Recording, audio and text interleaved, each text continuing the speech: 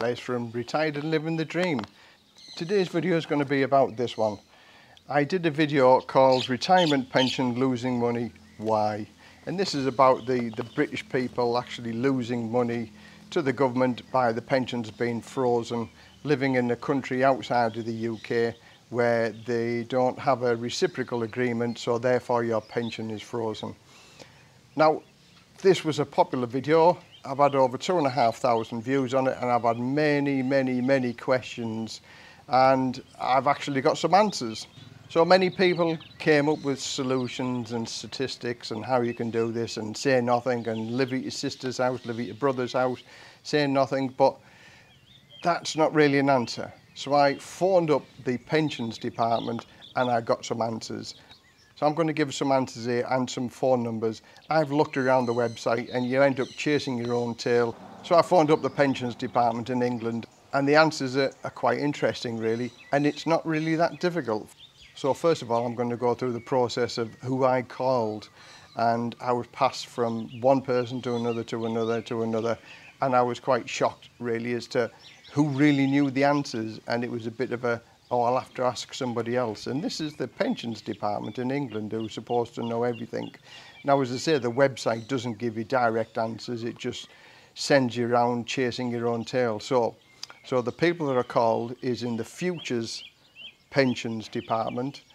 And again, I'll give you this telephone number here. So for those people who are not claiming a pension yet and want to ask questions, these are the people that you need to ring. Not the pensions department, because you aren't claiming your pension yet. It's the Futures Pensions Department, again, on this telephone number.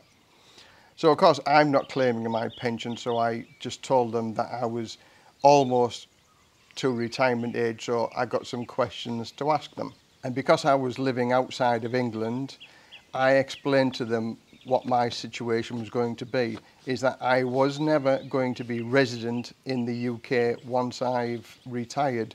And I'm selling my house, selling everything, so therefore, as a resident in England, I wouldn't be resident in England, I'd be travelling the world.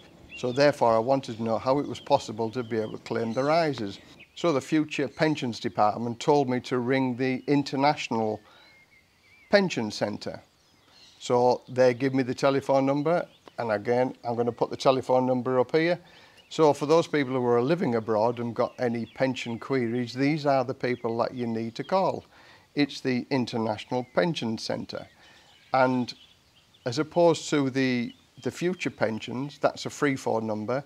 The International Pension Centre is a paid number, and you have to pay to talk to them. So having been put on to hold for another 30 minutes whilst you're on hold listening to the lovely music, waiting for a representative to answer you, I got talking to a nice lady at the pension centre, and I told her what my situation was, the fact that I'm travelling around the world, but I want to be able to claim for my pension increases. So what would I need to do? So I was asking this lady as to how you go about being able to claim your pension not being a resident in the UK. And she said, oh, I've never heard this one before.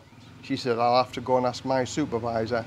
So she asked the supervisor, oh, you just need to make a telephone call and tell us where you're living. We can tell you whether you can get your pensions or not.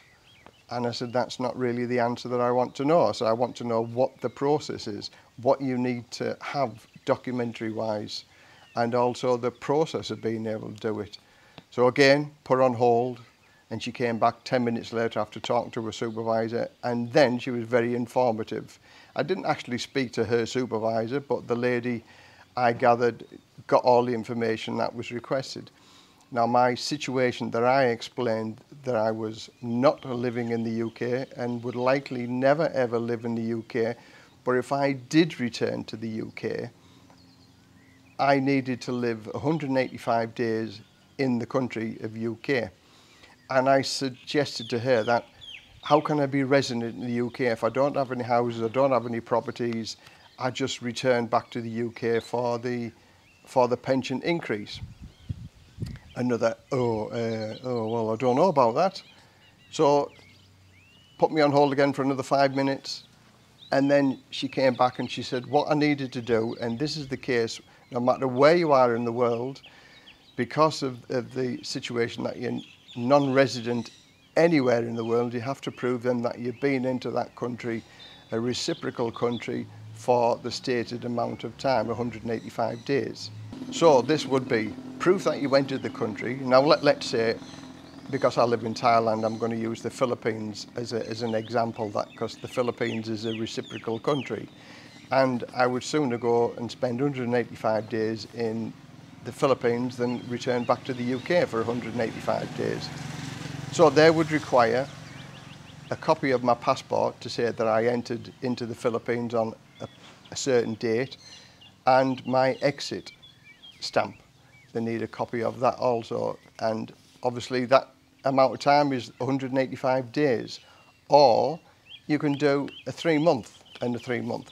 As long as all the days add up to more than 185 days in any 1-year period, and the period being from April the 6th to April the 6th, which is the UK tax year, then you can claim your full pension, or your full increase, should I say.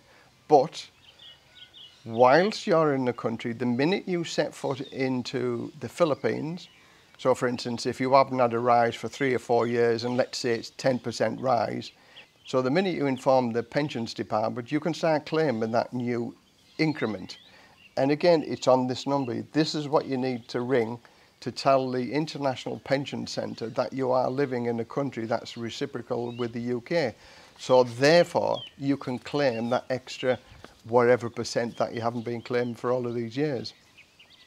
And this goes on until you leave the country. Then it reverts back to as it was normal before you went to that country and you got the rise. Unless you've been living there for the 185 days, and then you get the full allowance.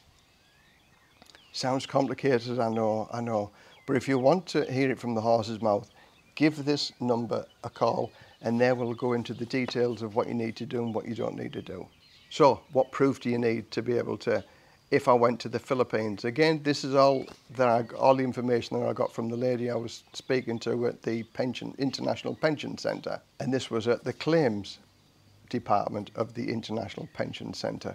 And she says, photocopy of entry into the Philippines. I don't need to have a residency certificate. All I need is proof of my hotel stays in the Philippines, or a tenancy agreement. If I've got a tenancy agreement for the 6 months, a photocopy of that. And also photocopies of the flight tickets entering the Philippines and exit the Philippines. So basically, take photocopies of absolutely everything. So as I say, I'll put a list here with all the reciprocal countries. So if you don't want to live in the Philippines for the 6 months, there's other ways and means of doing it. Here, again, I'll put the list of reciprocal countries with regard to where you can live and get your increase as long as you live there for 185 days. But it doesn't have to be the same country, it can be a mixture. As long as the days add up to more than 185 days in that calendar year, you can get your rise. So for instance, you could go to Turkey for 3 months and then go to live in England and then go to wherever you're going to do the rest of your travelling.